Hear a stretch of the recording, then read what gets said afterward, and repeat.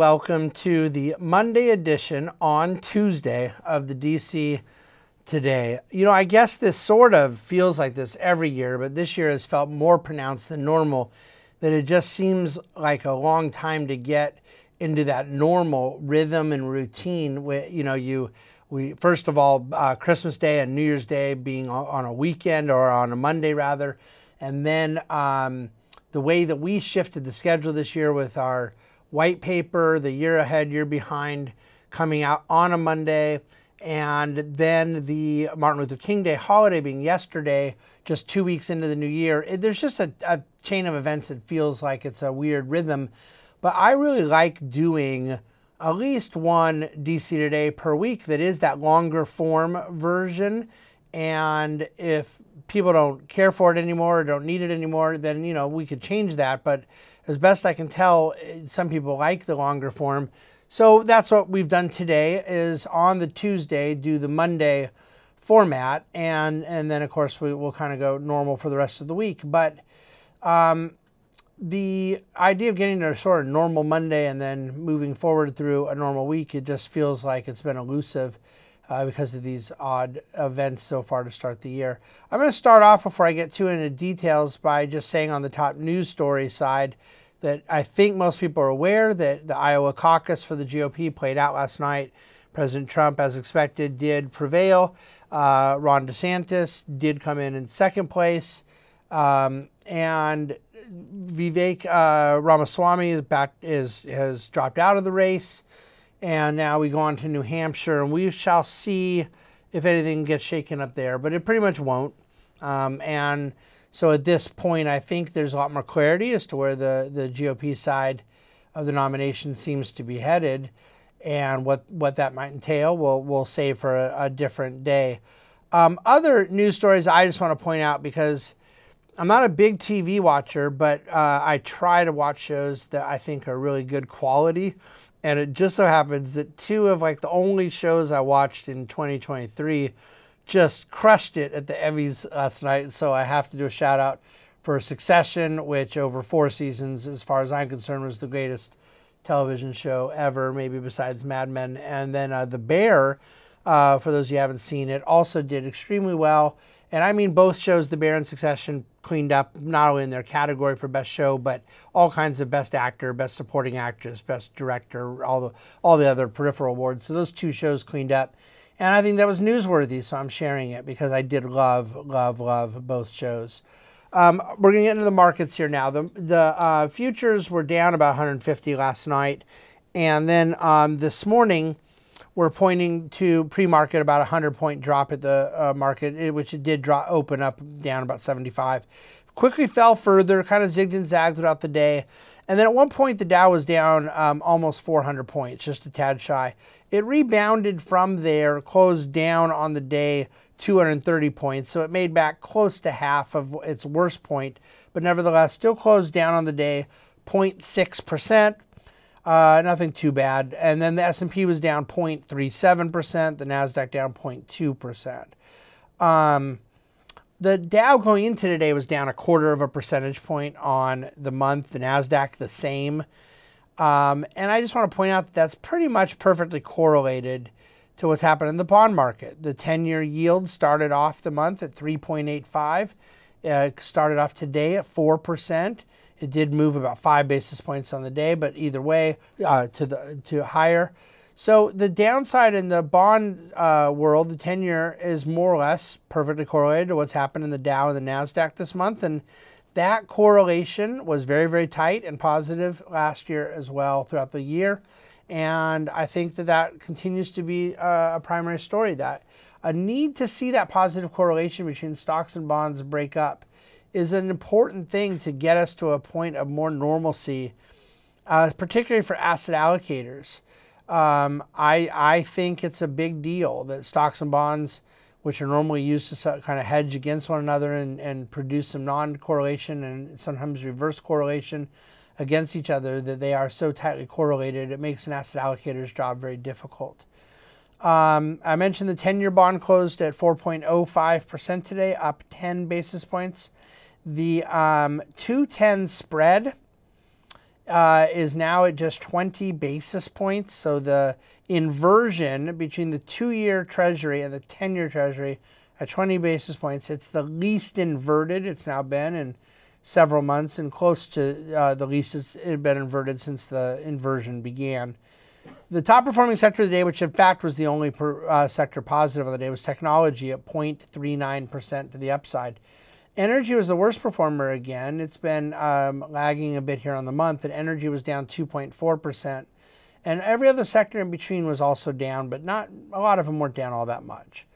I want to make a comment. There's a chart in the DC Today about money market fund balances. Our cash balances sitting at about $6 trillion in money markets that have been at $4.5 trillion. And so there's a lot of folks using that fact to make an argument that there's $1.5 trillion extra dollars, $6 trillion total. A lot of this money could come roaring back into stocks and risk assets and bid them up higher. And I'm not here to say it won't happen. I'm not here to say that's a bad argument. I just want to make the point that last year, when a lot of money was going into money markets, the stock market was going higher. So the idea that now money coming out of money markets means the stock market would also be going higher just strikes me as a difficult logical argument. I also would say that I don't think a lot of the money that went into money market mutual funds was coming from risk assets. I don't think it was a case of risk investors saying, hey, I'm pulling money out of stocks, I want to go into money market. There's always some of that. And maybe some of that reverses, comes back in, but maybe not. But I think that the empirical data is rather clear that the bulk of the money going into money market funds last year was coming out of the banking system. It was coming out of bank deposits that were lower yielding to go into money markets that were higher yielding. And so it was opportunistic cash hold substitution, which is very different than money going out of risk into the sidelines and therefore coming back from the sidelines to risk. Something to think about. All right, in public policy, it appears that the Senate Finance Chair, who's a Democrat, and the House Ways and Means Committee Chair, who's a Republican, have come to an agreement now on some of these tax amendments that, again, I don't know how they're going to get leadership on board, get the votes, but I'm told they will. And you have bipartisan agreement out of committee to extend the child tax credit, bringing back on the table refundability where even if the tax credit is larger than the amount of tax owed. So someone with a $0 tax balance, and in fact with the child tax credit, a negative balance, will actually receive that money. It's another way of saying the government for some taxpayers would be paying them to have kids. And as opposed to just using the child tax credit to decrease the amount of tax liability, getting perhaps even to a $0 net tax position, getting into a tax position where they owe you money, that may be back on the table. Some people found it objectionable, but that's where we are. And I want to point out that what they're doing to get a more favorable child tax credit scenario is putting relief around those conditions for R&D expense deductibility, interest expense deductibility for businesses, and instant expensing for capital expenditures. So on the margin, there's 3 rather friendly business tax movements and 1 friendly to household tax movements that very well could be getting ready to become re-implemented. I'm not going to say much about a Trump-Biden rematch in 2024. I do believe that the Trump nomination looks more likely right now. I have other opinions that I can't really back up as to why it's not a foregone conclusion that this exact matchup between Trump and Biden will take place. But to the extent that it looks more likely right now, and people would like more analysis of what that could mean to markets, I just want to point out that it really can't be done without understanding that a Trump-Biden rematch doesn't speak to the House or the Senate, and those things become very important. There are policy ramifications on the table. I don't think a lot of analysis can be done yet, but there's still some initial thoughts that I'm in the process of formulating. And even if I said I'm not going to talk about any of this for 6 months, everyone would know I was lying. I will be. But I don't want to do it prematurely, okay? Producer prices on Friday fell for the third month in a row. This represented a 1.1% drop on the month. A 0.1% increase had been expected. You heard from Brian Seitel last week. He did the DC Today on the day the consumer price number came out. And that shelter inflation reading is still, which is 34% of CPI, is still saying that rent of primary residence was up 6.5% year over year, and that owner's equivalent rent was up 6.3% year over year. I obviously find that data in a real-time market context to be preposterous. Again, I don't have a lot on the housing market per se and the residential mortgage market, but because I incorporate into this commercial real estate, I did want to say that 192 office leases were signed in Manhattan last year at over $100 a foot, the highest amount ever by a wide margin. The high-end part of the market is not just surviving but thriving in Manhattan.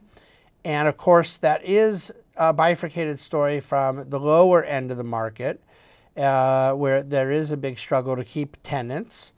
So that bifurcated reality in New York City is really the profound story about office commercial real estate, because the city itself is normalized, and you have some office markets or office transactions are very, very strong, and on the weaker end of the market, it's very weak.